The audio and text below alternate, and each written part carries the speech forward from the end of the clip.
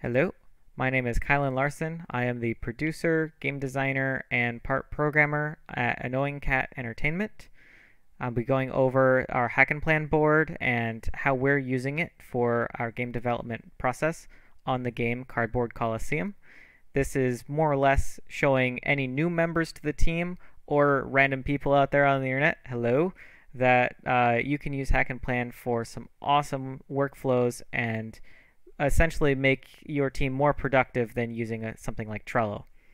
So first of all, I am currently doing a task. I'm making a YouTube video. So I'm going to go into the project management tab, which is a custom category of the system, essentially. It comes with programming and art and writing and sound and a bunch of pre-made categories for you because it's made for game development. But you can add your own too. So I added project management. I broke up art into 2D art and 3D art. I gave some unique icons and colors. And then I set up a board called Kickstarter Demo, where we're putting all of our tasks for our Kickstarter, which we're going to try and get to at some point. And I have a task called, nope, that's not right, Create HacknPlan User Tutorial. So I'm going to start tracking time for this task, and you'll see that there's now a timer on the bottom. And so it's logging the hours that I'm working on this YouTube video. Later on, I'll need to log work manually and say, hey, I actually put in way more time, doing edits and revising and all that sort of thing. But for right now, I'm just going to track time. It's a good system. We're going to move this task into in progress. So here, to show that it's currently being worked on.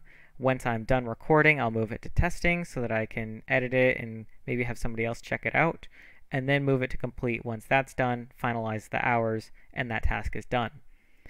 Now, if I wanted to create a new task, what I have set up for this board is that anyone can make a task as long as they have a part in it. So, for example, a 3D artist can make 3D art tasks. A writer can make writing tasks. Admins can make tasks for anything. And of course, as the owner, I can also make tasks for anything. Regular users can make tasks for ideas or for bugs. So let's say we have an idea and we want to make a task. We're just going to go create task. We're going to say, cool new idea, bro. And we're going to say, well, it doesn't necessarily have a design element. Well, maybe it's an enemy. Let's say this new idea is an enemy. So we've already got design elements, which I'll get into in a little bit. And we can say it's an enemy. And part of the Kickstarter demo board, idea, importance, and normal probably. You could say it's of high or low importance depending on the situation, but it's just an idea. So probably normal importance or even low. Estimated cost, 0 hours. Ideas aren't going to cost us time. And then description, you could write out your idea here and then assign yourself to it as the user because it's your idea. You don't need any subtasks because, it's an idea again. But if you were working on a 3D model, your subtasks might look like, the model, the weapon for the model, if it's an enemy, texturing it, that sort of thing. And then dependencies. And dependencies might be, okay, I want to do animations, so I need to have the model first. So your dependency of an animation task is the model, which I actually have a template board called New Enemy Template, which is set up with some tasks you can check out. So a new enemy design, a design task, might take an hour to design a new enemy, might take 2 or 3, who knows. That can be changed later. Concept art for that enemy. Then enemy AI, you'll notice that this already has a lock. This depends on enemy design, right? We can't make AI unless we have a design for the enemy. And then 3D model also depends on concept art. We need art in order to make a model. We need animation, or animations is blocked by the model. So it depends on 3D model, depended by implementing enemy assets. We can't implement the 3D model, the AI, the animations all together, the sound effects. We can't implement that stuff until we have these tasks done. So everything is dependent on each other. The block tasks are very clearly not things to be worked on right now, and it's just a super, super helpful system. Now let's say I want to go work on a programming task, and I don't know where to start. There's too many. Well, first thing I can do is I can sort by importance and see what needs to be worked on, what's critical. Right now, this is the highest priority task, so I might try and work on that. You can see it's blocked by the third-person camera design system. So you might want to say, well, okay, I'll design the system and then we can program it. Or maybe you want to just start working on some other task. If nothing else is high priority, maybe you can look at what's not blocked. You could also decide to sort by, design element. I want to work on something enemy related, so put all the enemy tasks together and work on this one. Or maybe you want to just sort by stuff you're already assigned to. You can go by category, sort by user, and check out all of the tasks that you are currently assigned to on the board. Super, super useful stuff.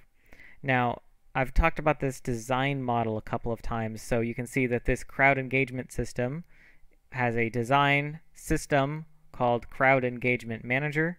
If I go into the design model, you can see this is more or less like a breakdown of our game design and all the systems in the game.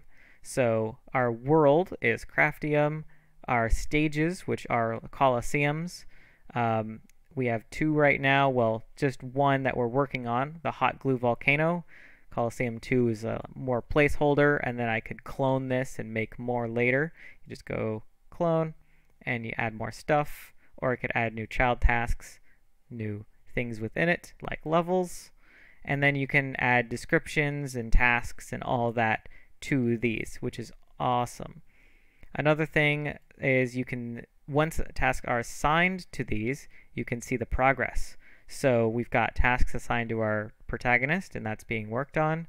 I'm going to open up enemies, go to our toothpick archer enemy, and you can see all of the tasks currently that are assigned to the toothpick archer. You can also see the estimated time, the logged hours, how many hours are open and close, meaning, if they've been completed or if they need to be worked on still, and the percent completion overall of the task. Really, really useful metrics and everything. And there's also a metrics tab, if you're so savvy, and you want to check out, what are the current hours assigned in my project? How many hours have people logged? How many hours are open and closed? How close are we to being done with the project? And you can also see a further breakdown by category. So you could very clearly see, those 2D artists are slacking. They need to pick up their game or something like that, because, their percentage of progress is much lower. In this case, it's the opposite. But you can see all of that in your metric system, and it's just a really, really handy tab. If you set dates for everything and your tasks, then you can also see in calendar that breakdown. Currently, we do not have dates set on our tasks because everyone's kind of working freelance on their own time when they have time, so we don't have hard dates set. But if you did have hard dates set, there's a calendar tab. You might need the pro version for that, but there's a 1-month trial which I'm currently using, and I expect to be paying for it soon because it's really, really nice, this whole system. I think I've covered pretty much everything I need to. This backlog I didn't cover. This is more so just for tasks that aren't in a board. This is if you are using a sprint-based system, so your boards were sprint 1 and sprint 2 and sprint 3. If you had tasks that weren't assigned a sprint yet, they might just go straight in the backlog, and then these would get assigned to a board at a later date. Currently, we're not using it, but you could if you wanted to. If I wanted to create a task or user story, I just go here. I think I already showed this off, but I'm just going on and on about how great a system it is because it really is an awesome thing. I highly recommend HacknPlan, and I hope this video helped you better your skills and make you a better game designer with it. Thank you for watching, and hopefully we'll catch you in another video.